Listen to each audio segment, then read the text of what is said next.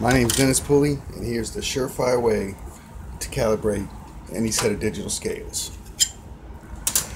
Alright, this is an MS600. Now I can't show you because it took me about 30 minutes to get this done, and I don't want to mess it up, but we know that a quarter weighs 5.67 grams.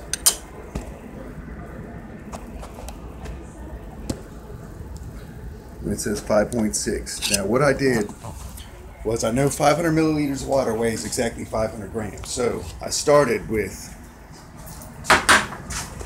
a measuring glass with 500 milliliters of water in it. Now with the glass on there, of course it's way too heavy. There's no way to use the tare method during calibration mode, so I can't subtract the weight of the glass.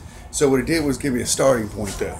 So I weighed it with this all the way up, use that as calibration. On this one, to calibrate it, well, I'm not going to show you because it just took me a while, but when I got it calibrated, I put my quarter on. My quarter started out weighing about 2 grams. It kept saying 2.2. So then I dump a little water out of my calibration weight, which is my glass. And every time I calibrated with less water, my quarter would get closer and closer to weighing the 5.67. So until I got it exactly right, which was with this. Oh, and you know what? That's perfect because, well, it should be perfect.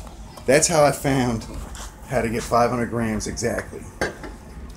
So after about 8 tries in 20 minutes, weighs 5.6. And my dime should weigh 2 something. Can't look it up because I'm actually recording with my phone, but you'll be able to double check it. It says 2.2. And I'll buy that.